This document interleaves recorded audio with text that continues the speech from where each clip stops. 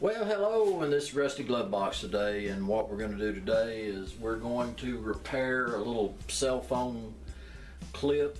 I was getting in the pickup the other day and hung this on the seat or something like that, and man, it just snapped that clip off as slick as a button. But lucky me, I was able to find all my parts, the little ball bearing clip and all. And so we're going to go back through the steps on putting it back together.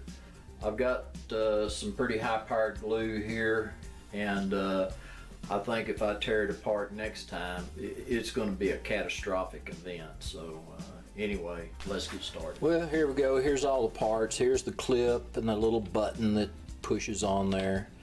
And there's the little ball bearing. I wasn't going to attempt this, but I found the ball bearing. It had fell inside the vehicle, and so I thought, well, man, I might as well give this a try. I've got some of this high-powered glue that I'm going to put in here, and yes, I know I'm filling this in pretty good.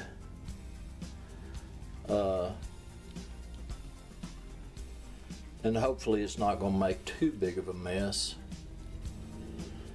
But I do want this thing stuck this go round.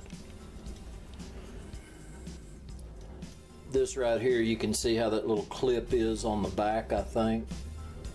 And it's got the little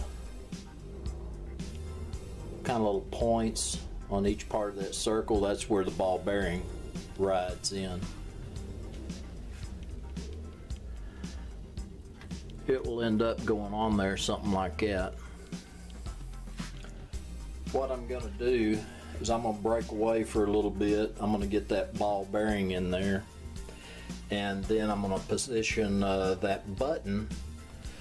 And one thing what I did on this cap, I don't know if you can see it, but I drilled a hole in there because, like I said, I figured on putting an ample amount of this adhesive in there, and I wanted it to have some place to go. I knew I wasn't going to be able to just force it down on there with no place for it to go. So anyway, let's see if this works.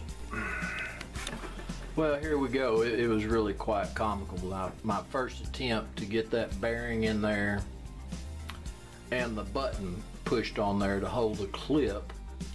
Of course, it slipped and that bearing went skipping across the floor. So I ended up having to use my magnet stick to pick it up, and really that was, I thought, man, of course that's gonna happen, you know. But anyway, we got that thing clamped, and let's see, I believe the instructions say that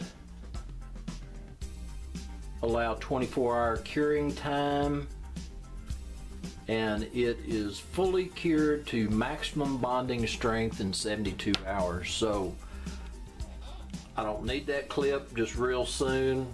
I'm gonna let it sit there, gonna leave it alone, let it cure, and we'll see how that does. But well, here we are. Come back the next morning and use some of this adhesive. It's not like super glue or anything like that, but it is pretty tough, and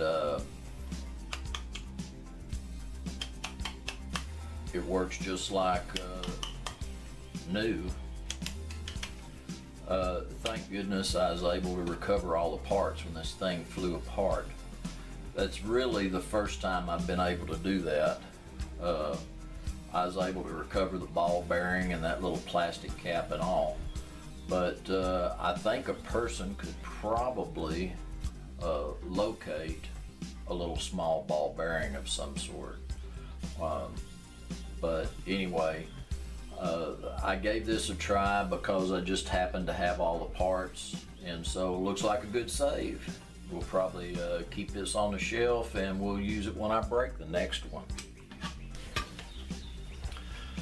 So anyway, guys, I do appreciate you coming by the shop. This is Rusty Glovebox, and I'm out of here.